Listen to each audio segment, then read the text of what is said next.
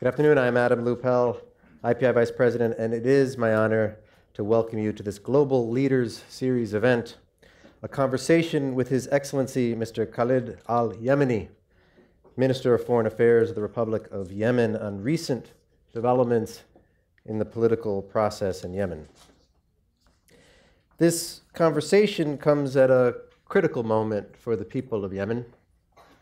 Following the success of difficult UN-mediated negotiations in Stockholm, progress on implementation has been minimal, as the humanitarian consequences of 4 years of war continue to mount.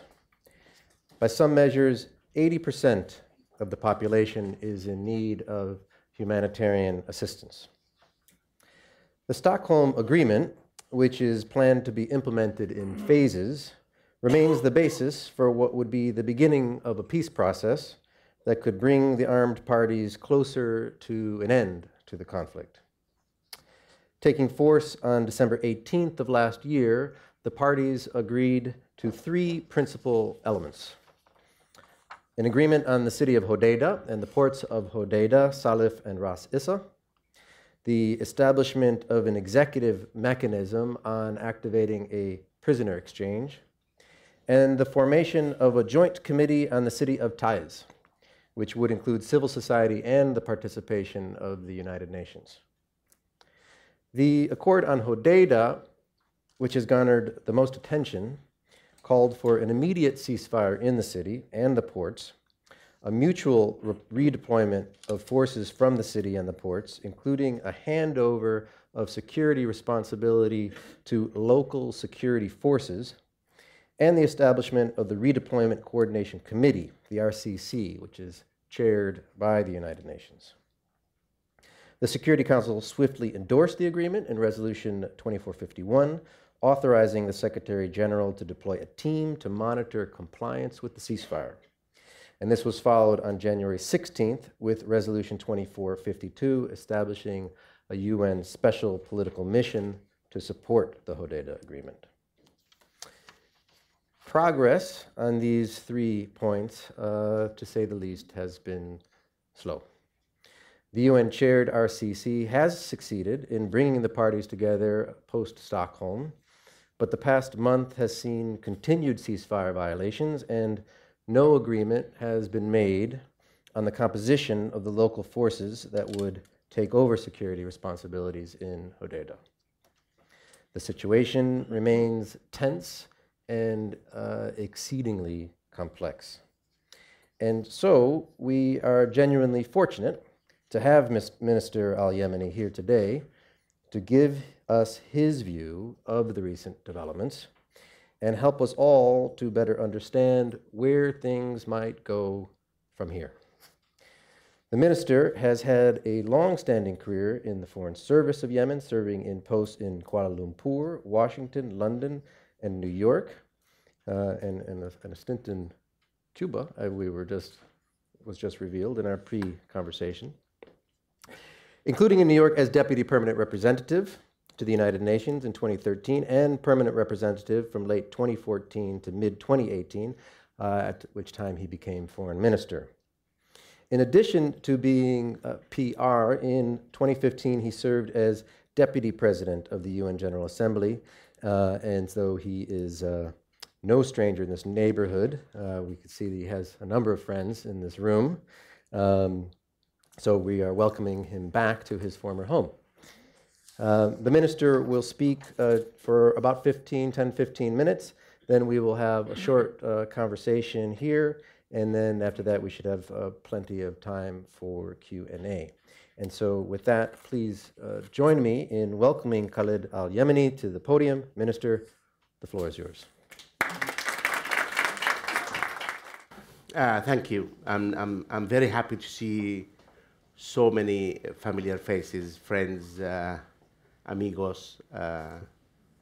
It's a lot to me to be here among brothers and friends and see old guys, new guys. And let me just be brief in introducing the topic.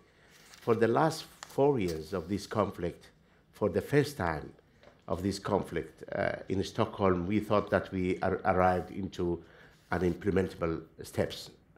We thought that by having the Stockholm agreements, the 3 Stockholm agreements, as my friend just mentioned, the Hodeidah agreement and another agreement on the prisoner exchange, and the third one on ties, lifting the siege over the city.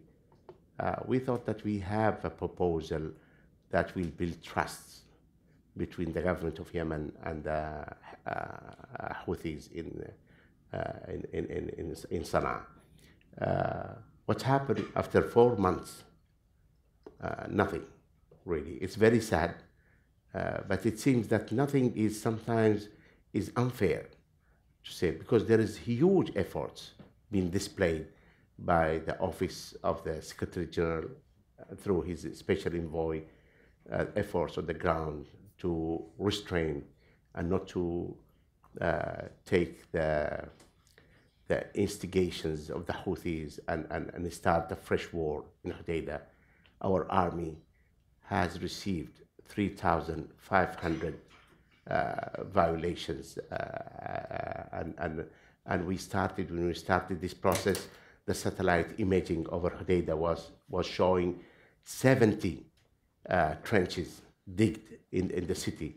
If you see now the satellite images, there is more than 750 trenches digged in Hodeidah from the Houthi side, which shows that they are turning Hodeidah similar like Hanoi in the war of Vietnam, and in the idea, the false idea that if they withdraw from Hodeidah, the government of Yemen forces and the coalition will take over, and we, as a responsible partner,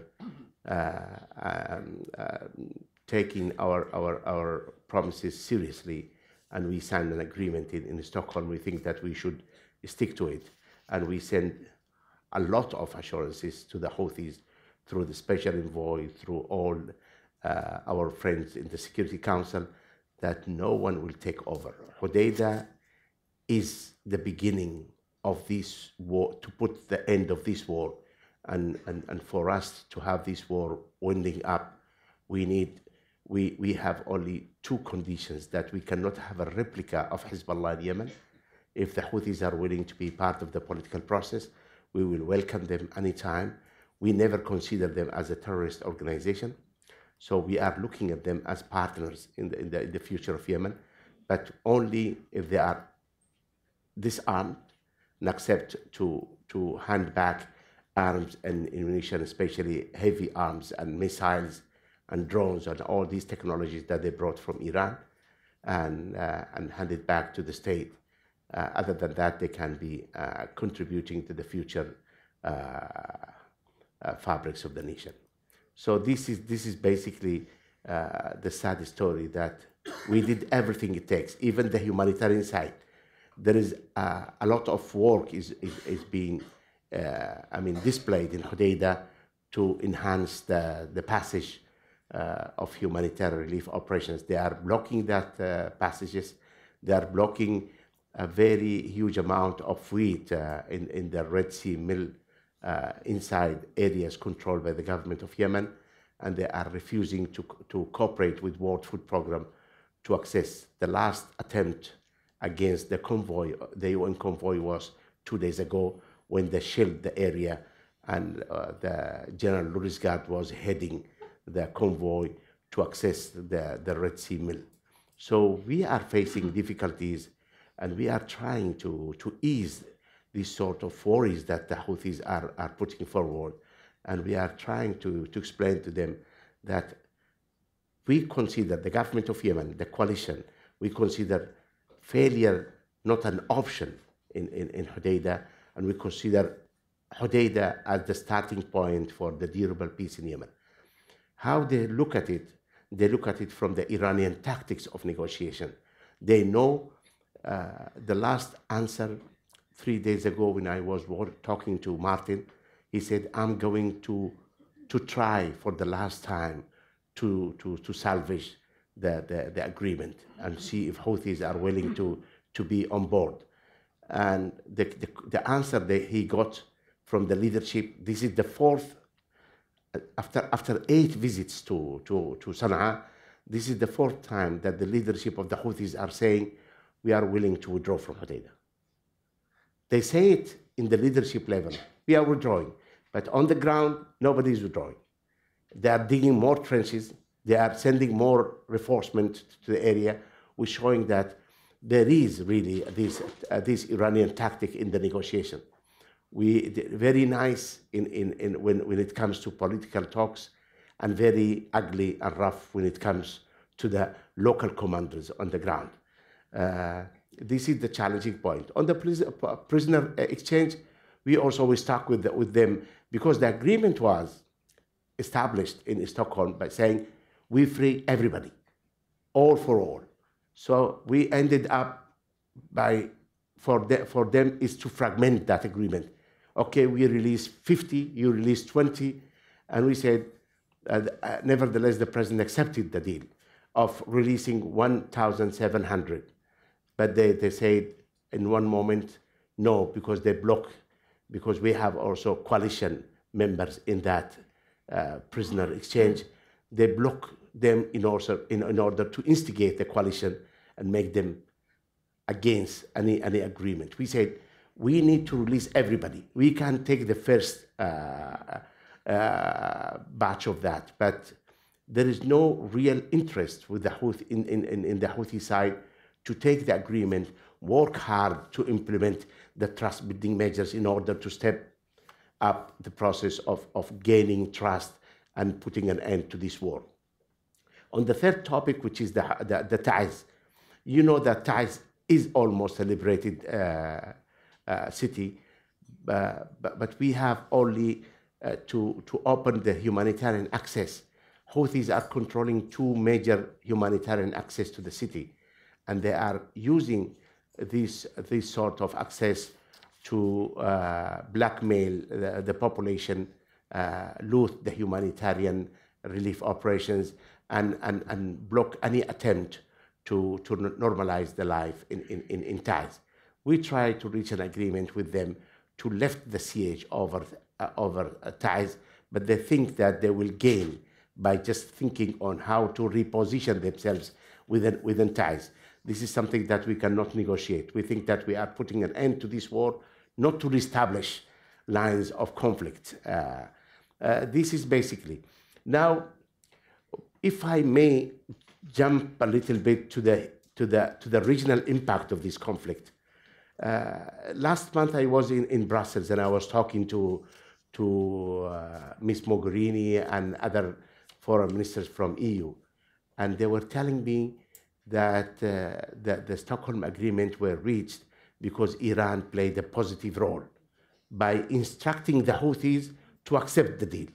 So my direct question was, oh, correct, great that they accepted. Why they are not instructing them now to implement what they agreed upon? And they said, no, something happened from Stockholm upward, that the Iranians are facing more sanctions and they are facing more difficulties, so they changed their mind. Few weeks ago, 2 weeks ago, maybe 15, 16 days, in the last meeting of EU4 plus Iran, a senior diplomat from the foreign service in Iran was telling the European partners, look, we give you a lot on Yemen, but in return we get nothing.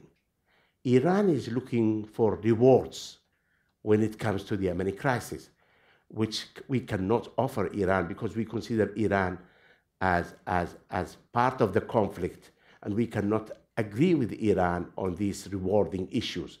They have issues in Syria. They have issues when it comes to the sanctions with the United States, and this is nothing to do with Yemen. We ask them to be cooperative when it comes to Yemen, and we will recognize if they agree to push the Houthis out of Hodeidah and to be more constructive when it comes to durable peace in Yemen. But we don't see signals coming out of Tehran to cooperate and help Yemenis to achieve peace.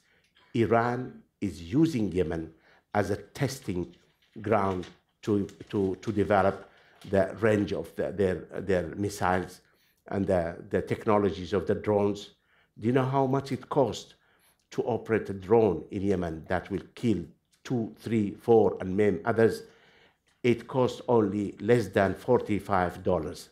The drone in the market is less than $40.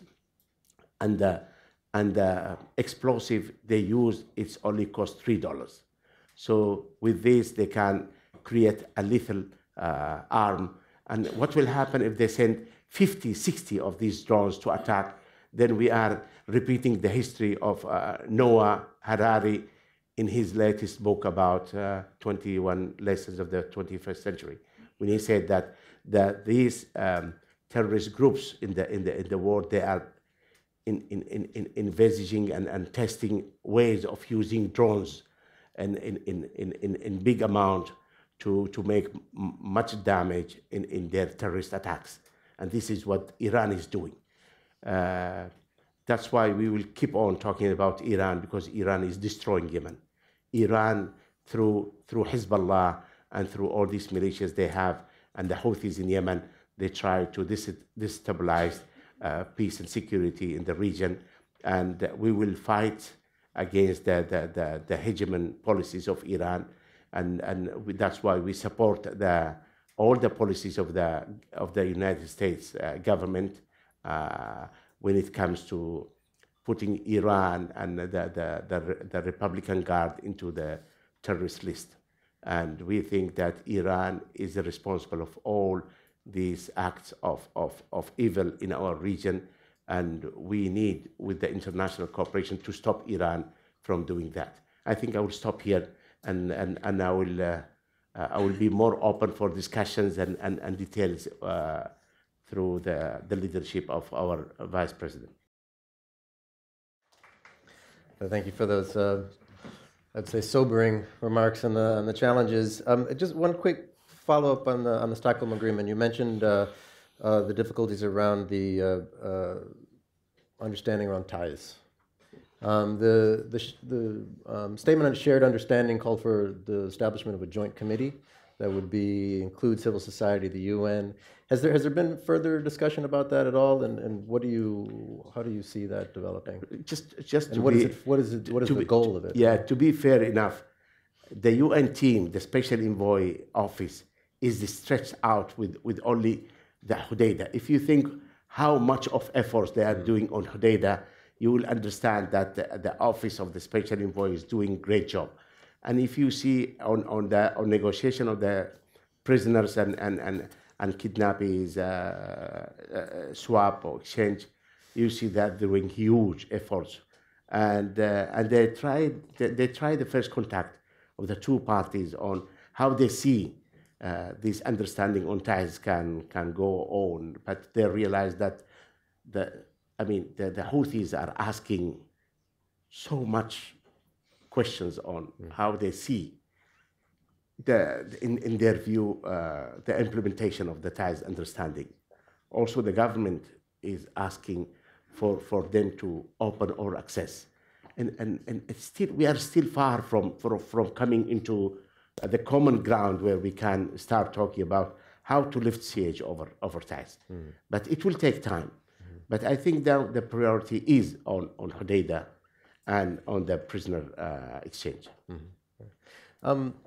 Broadening out the conversation for a moment, I appreciate that Hodeidah is the first step to a larger process. But the Stockholm Agreement brought together two parties: the internationally recognized government of Yemen, the armed Houthi movement, mediated by the UN, facilitated by a neutral member state, Sweden. It sort of represents kind of a very classic model of what would appear to be a traditional civil war. But the conflict in Yemen is much more complex and multifaceted than that. And this represents a broader trends in armed conflicts that you're seeing even beyond Yemen. Regionalization of the conflict, proliferation of armed actors, and rising humanitarian consequences for civilians. And this all makes conflict much more difficult to resolve. You mentioned the broader regional component, which adds complexity. But the government of Yemen and the armed Houthi movement are also not the only domestic armed actors in the country. There are many more, Salafists, there's a Southern Separatist movement, longstanding other groups. At some point, will a political process bring them in? And how can the UN community help facilitate that? Yeah, and we thought in Stockholm that we really were in a very a special moment where we could see a turning out of this conflict into something implementable. We can start moving in this process down the street of durable peace. But then we realized that it was the regional impact that made that impossible, because the changing mood of Iran, so and the sort of relations that you discover when you talk to people how much Iran is involved. You thought sometimes you say in the room, okay, people talk about Iran, but when you talk to senior officers in Europe and ministers and all that, they said Iranians are involved in facilitating this process, and but they are not willing to do that because they are looking for rewards. So it makes, I mean, a very strike, I mean, discovery that Yemen without Iran, I mean, we can, if this regional impact is not there, we can solve our problem much easier. So this is question one. But you brought in this question like 10 questions in one, that which make it I mean difficult for me to address every part of it. But let me talk about the participation of every ingredient in the society. Of course, the war, the national dialogue before it, the conflict itself started when the Southern movement started these claims of rights and the right to secession of the South. And it's really a very rightful request by the South. But what happened in the national dialogue, we agreed that the South will have this format of settlement of that we will move into a federal state. Then this federal state can bring new, fresh discussions on what will happen next. But the Southern movement, during the conflict with the Houthis, they jumped again to the floor of discussion to bring this issue again. That no, it's now that we need to secede. Okay, we said, we agree in the national dialogue that first we establish our national priorities, then we go into local priorities. We stuck with them because they moved into looking for regional partners. Then we are again talking about the regional impact of the conflict in Yemen. But they went into regional influencing to find their ways out of the conflict by getting the South. But in the discussion, I remember when I was the permanent representative of Yemen here, the president asked me to go and talk with STC in the beginning of their establishment. And I went to Abu Dhabi and I saw them.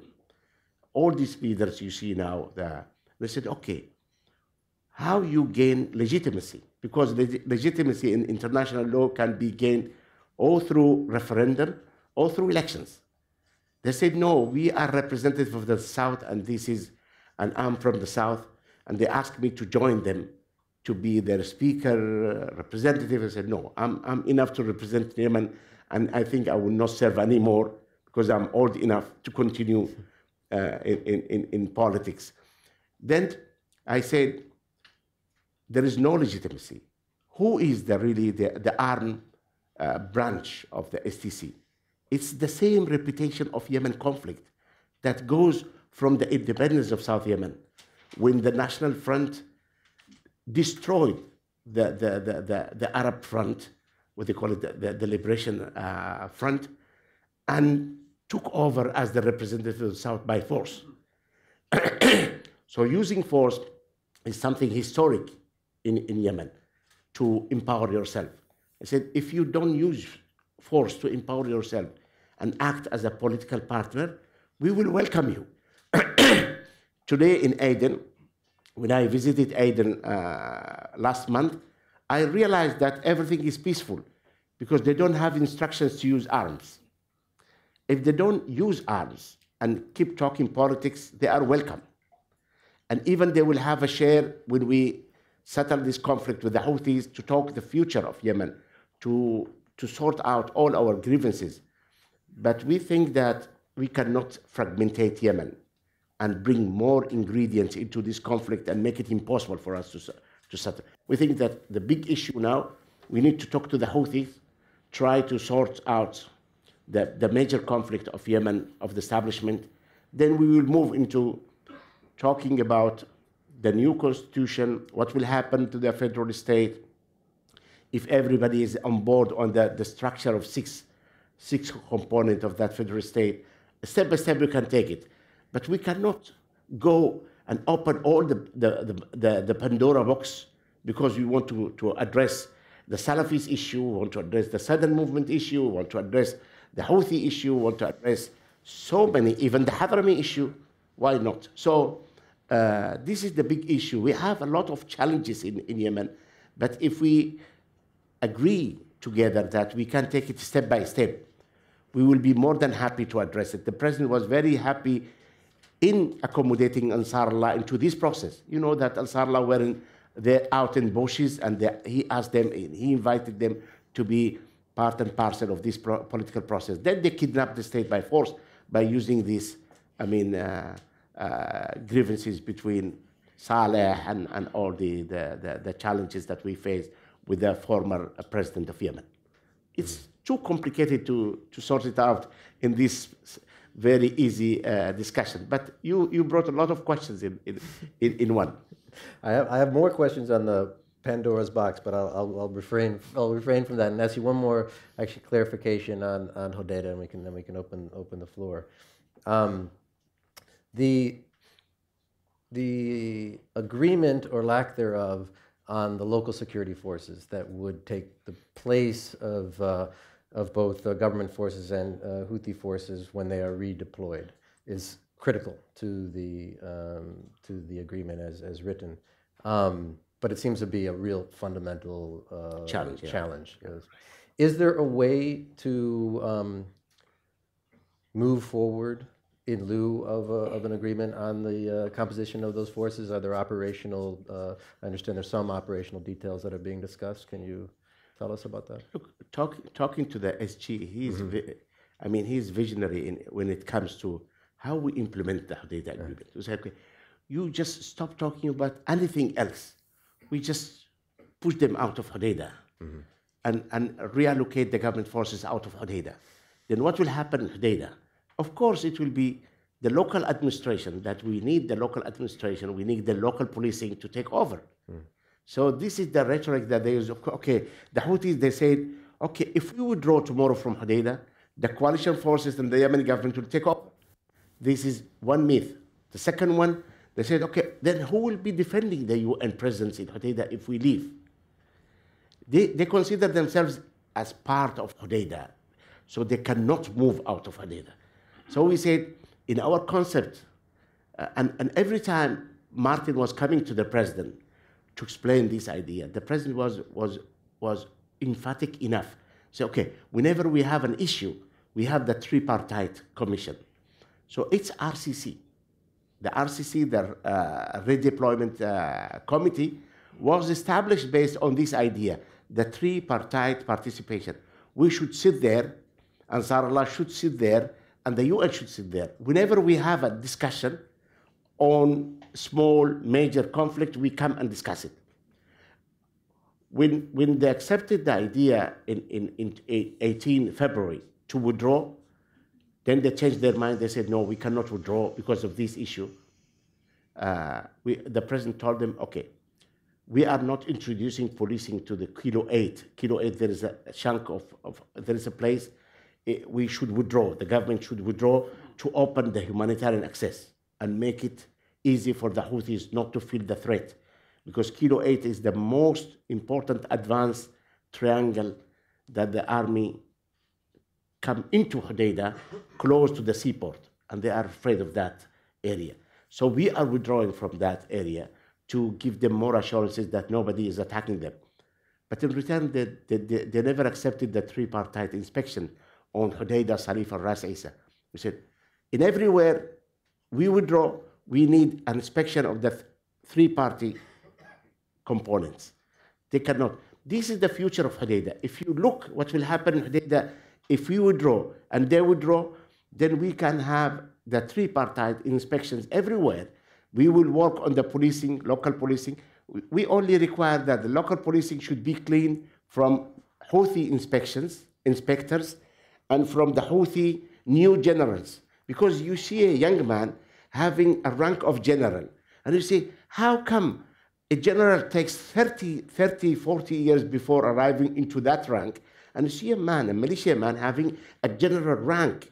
Said the UN even, they said, no, we cannot accept that, because a general should come through the military academy and having this experience. And we know, we have the list ready, and we discuss it with the UN. So, okay, from the 450 Coast Guards that should defend Hodeidah, Salif, and Ras Isa, the three seaports, now there is only 125. We said, okay, bring the rest according to the law, but remove your militiamen and remove those who are having uniforms with generals and colonels out, and only keep those who used to work there, even if they are sympathizers of the Houthis. This is very important, because you say, no, you will bring people sympathizers to the government. No, no, no. Those who are working in Hodeidah, even if they are all sympathizers of Houthis, it's okay with us. But they should be legal, coming through legal procedure, and according to 2014 servicemen in Hodeidah. So this is the question that will solve the problem in Hodeidah. They don't understand the idea of withdrawal and leaving Hodeidah.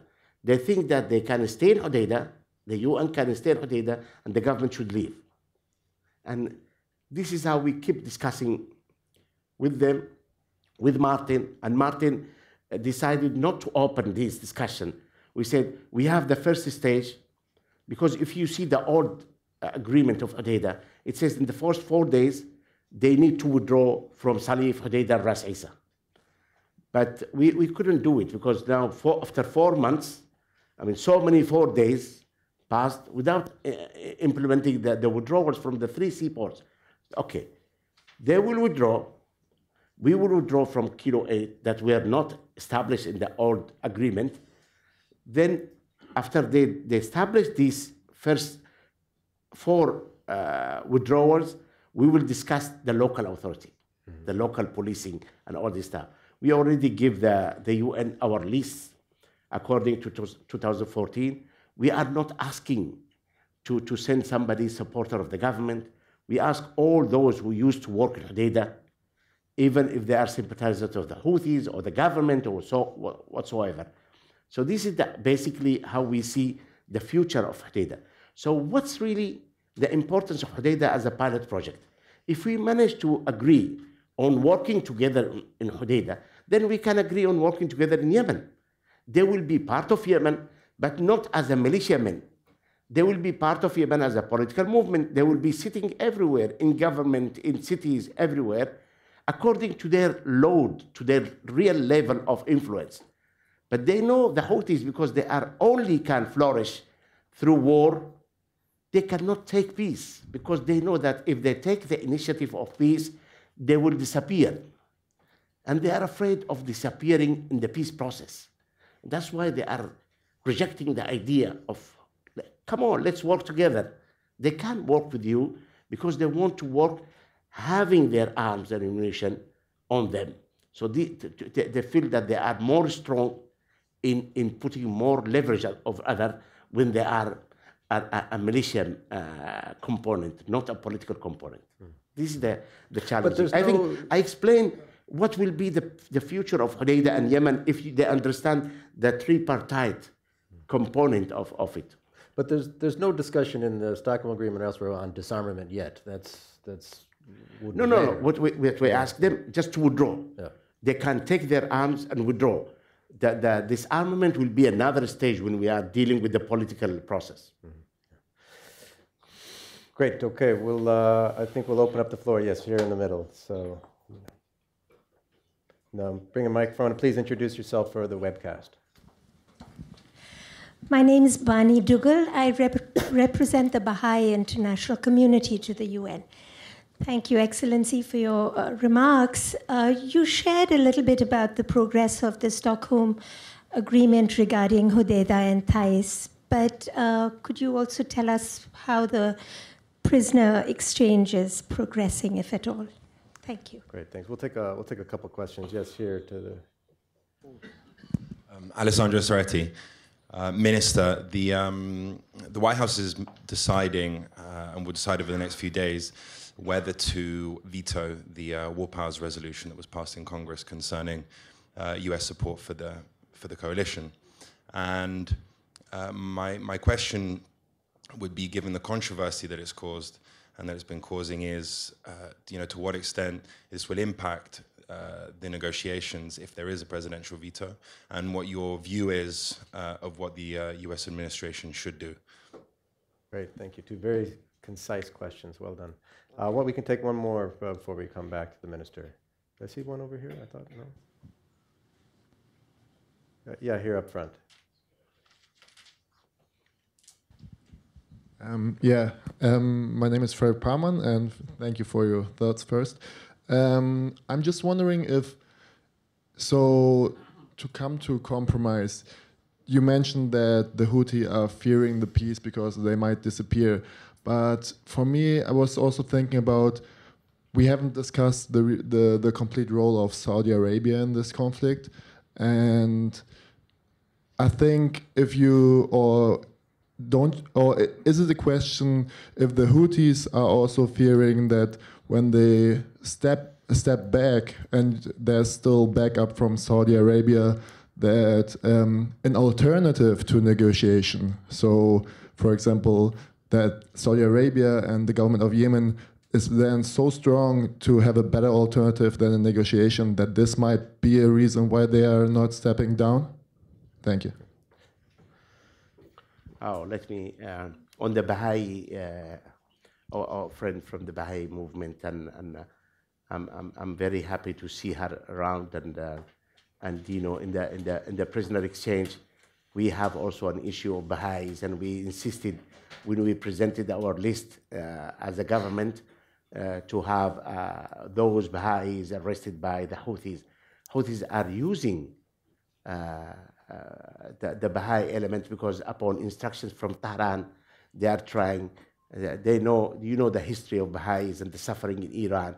And Iran is always, when it comes to its international interventions and everywhere in the world, they go after the Baha'is because they know that Baha'is have a right in Iran, and they lost a lot of their properties, their rights by the mullahs regime. We are supportive of the Baha'is because it's a human right, and we keep fighting and struggling to get everybody free from the Houthi prisoners. On the veto of the administration veto, we think that we understand the discussion in Washington D.C. and we know that Democrats are using the war in Yemen as a domestic leverage in the fight with the administration. If you are talking about Obama were supportive of the war. He started the process of supporting the coalition in this war, and he opened all. Then they changed their mind. But the idea that Obama and the Democratic Party was supportive of this war in Yemen and supportive of the legitimate government. But I think it's more of a domestic conflict than of a strategic approach. And I do believe that the veto will continue giving the support of the coalition, because Otherwise, we send the wrong message to Iran that they can't continue their policies of destabilizing the region. And I don't want to go further, but my understanding that we will continue supporting the Trump administration because it's working to discipline the mullah's regime and its destabilizing activities in the region. It's a very interesting question on the Saudis. If we go to international law, we understand that the Saudi involvement in Yemen is fully in adherence to international law, because it was Article 51 that President of the Republic on the 24th of March 2015, when he sent that note to the Security Council and to the Secretary General, and I sent that note when I was here, the permanent representative, who called for the international participation to help Yemen against the Houthi aggression. So Saudi Arabia, United Arab Emirates, and other 11 countries decided to take the invitation, and if you read Article 51, it's really exactly giving legitimacy to our participation in Yemen and the coalition participation in Yemen. And according to that, after 15 days, we had what United States was not able to have in its war in Afghanistan and Iraq. We had a resolution under Article 7 of the Charter, which is 2216, that empower us to fight to recover Yemen from the Iranian Houthi pro-Iranian militia in Yemen. See, according to international law, the participation of Saudi Arabia is totally and fully within the international agreements and international law and the UN Charter. And we know that somebody will say, okay, Saudi Arabia has a hegemon approach like Iran, but we never see that hegemon approach in Yemen. Saudi Arabia could help in the construction of Yemen, in the development of Yemen for the last 60 years. Saudi Arabia, United Arab Emirates, Kuwait, and other GCC countries contributed to the peace and stability of Yemen, and they came under request of the President of the Republic to help Yemenis recover their statehood. This is what we think. Yes, here in the back, please. Hello, sir. My name is Aditya Ketkar. I'm an intern working at United Nations Democracy Fund. Now, I've heard your replies about all the three questions. I believe you haven't answered the prisoner exchange in detail from the lady who is representing the Baha'i community here. Apart from that, well, I understand your point of involving Saudi Arabia into Yemen on the request of the Yemenian authorities. But when we have an example of 1971, the pro-Soviet Afghan government requesting Soviet Union to invade into Afghanistan and help them to maintain their regime, isn't it something similar when the Saudi-led coalition is kind of invading? And as you just said with your own words, it's always better for the Yemenis to resolve their own problems without any international involvement. So when you're denying or when you're asking Iran to stay away from Yemen, isn't it quite logical to ask the other Saudi-led coalition also to stay away from the Yemen, so that even the Houthis would get an assurance of not getting annihilated from their own country? I mean, that's my sincere question. Thank you. Thank you. One more up here in the front, yeah.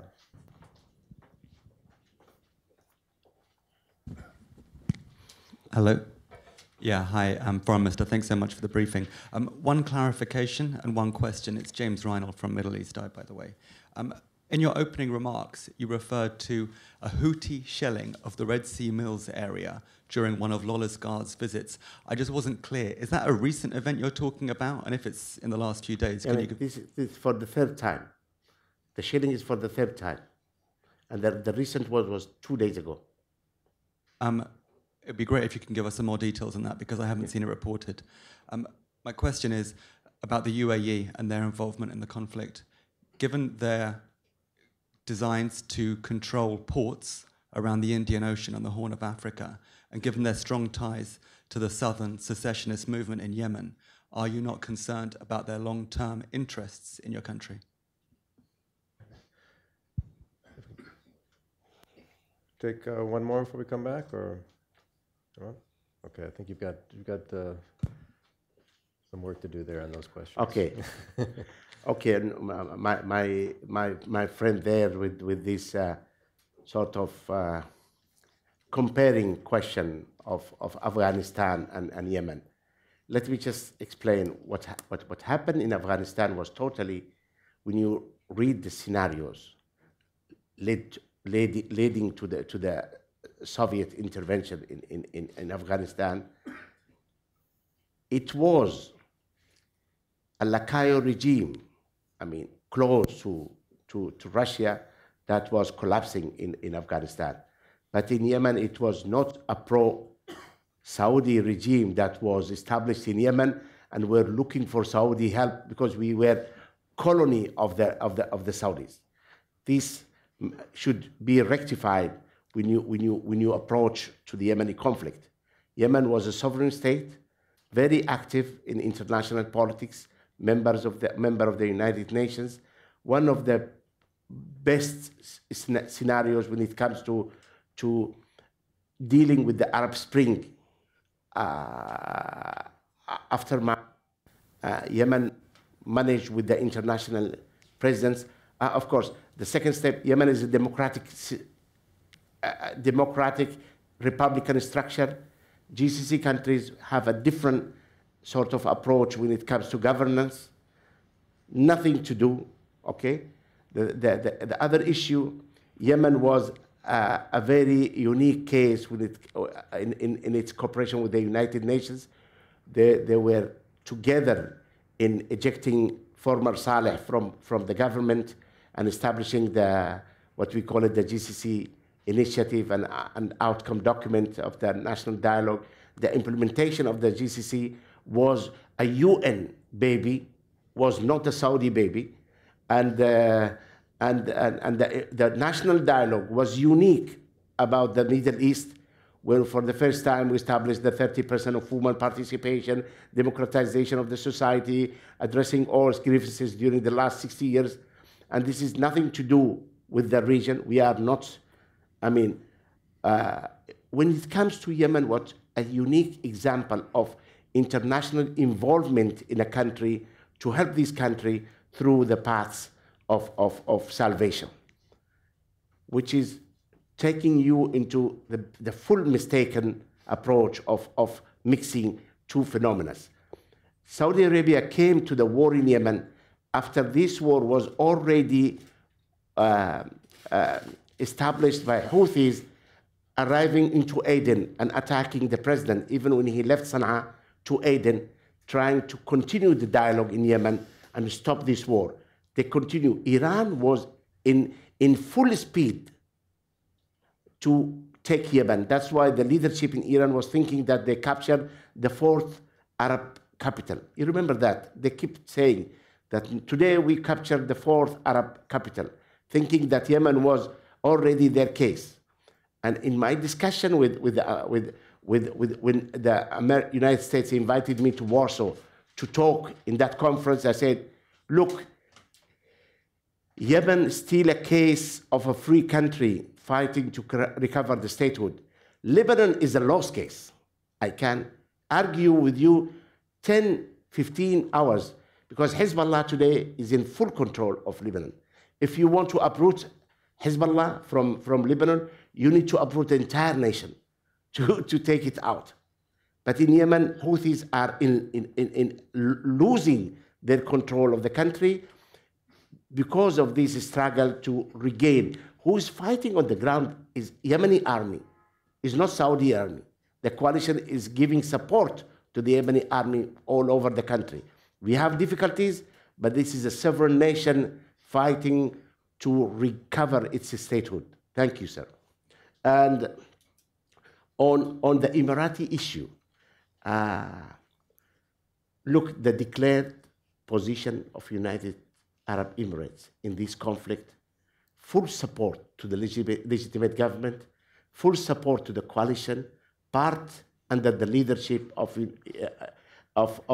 the Kingdom of Saudi Arabia, the leader of this coalition, to work for Yemenis to recover their statehood in full support of President Hadi legitimacy.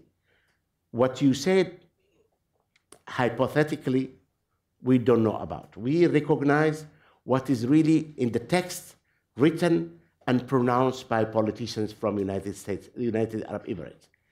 There might be, because conspiracy theories can be on a daily basis presented to the market, but we never believe in conspiracies. Thank you. We have time for one or two more questions. Yes, here at the left. Hi, thank you. Judy Shu with Global Citizen. I just had a question regarding the access to humanitarian aid that you had mentioned earlier and what is being done in terms of addressing hunger and access to food by civilians on a day-to-day basis right now. Thank you.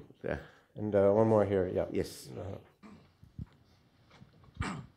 Thank you very much, Mr. Foreign Minister. I have a question. Given the concern that you have expressed in terms of the lack of commitment by the Houthis to implement the Stockholm Agreement, how credible is this fear that diplomacy has already run its course and Yemen is once again headed towards another armed conflict? Thank you. We can, if there's one more, we can take one more.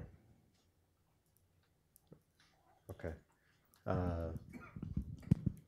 Actually, maybe can I add one more question, because I want to add a more more hopeful question to the mix. You mentioned the national dialogue several times, and in IPI's work research on women, peace, and security, the national dialogue has come up as before the war. Yemen was making real progress in taking significant steps in improving the participation of women and youth in the political process.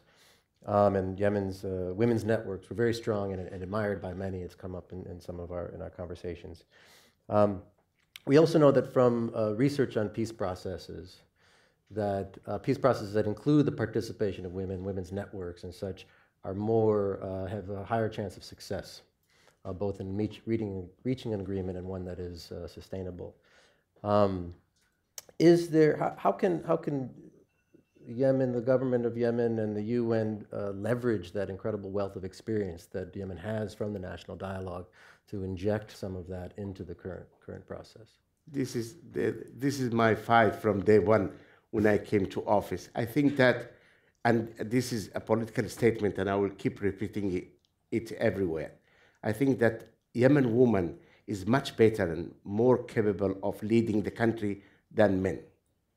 I think we contributed to the destruction, men, when it comes to men leadership, we contributed to the destruction of Yemen and the lack of wisdom. That we said in history that Yemen is the country of wisdom. And I think that we lost wisdom because our men lost vision. But I do believe that women in Yemen can lead this country out of this war. And I do believe that if we give women, and this was my request from day one, why we agree in the national dialogue to give women 30%, and we're still waiting to recover Yemen to give women 30%. Why we can't give women now 30% of share in every level of governance?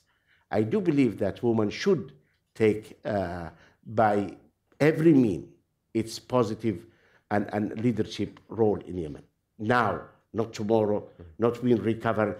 I think this will contribute to the defeat of the Houthis and the ideas of expansionism in Iranian expansionism in Yemen. And this is my conviction. And when we discussed that in the national dialogue, Ansar Allah were there. The Houthis were sitting there. President Hadi invited them to the, and even we tried to give them a political name. We said Houthis is not a name for a political movement. Find out more suitable names. Then they agreed to call themselves Ansar Allah. We said much better name, like Hezbollah, Ansar Allah. It seems that all the pro-Iranians are all Allah's close names. So this is the idea. We said, find yourself a name to be recognized with, then come and join us at the political movement. He invited them. He did a lot of, he presented everything possible for them to succeed in talking to others and discuss. Then they decided to kidnap the state by force because they cannot flourish. Again, I'm repeating the same idea. They cannot flourish as a political movement. They can only flourish as a military militia. And this is very difficult for them to coexist with others, leaving the militia part of the equation out of the political discussion.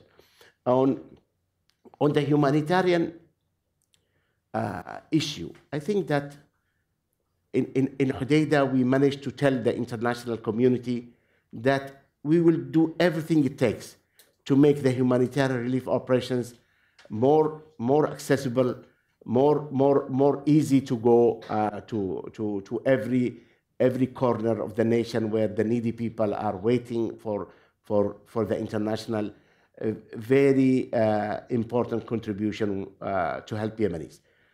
You remember last year the UN appeal was getting almost $3 billion US dollars. This year the US OCHA appeal was getting 2.6 billion.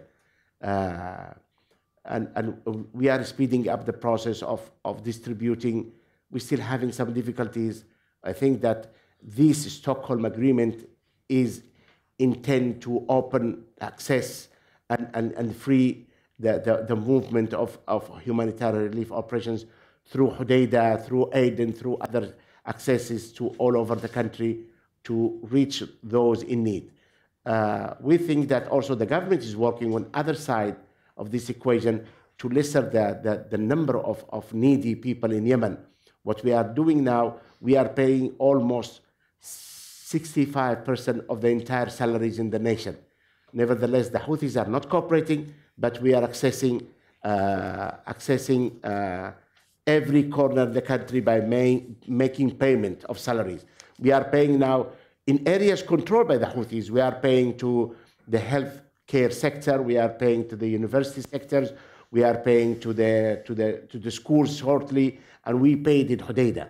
Nevertheless, they are not cooperating with the central bank in Aden, but we paid 2 months' salaries in Hodeidah.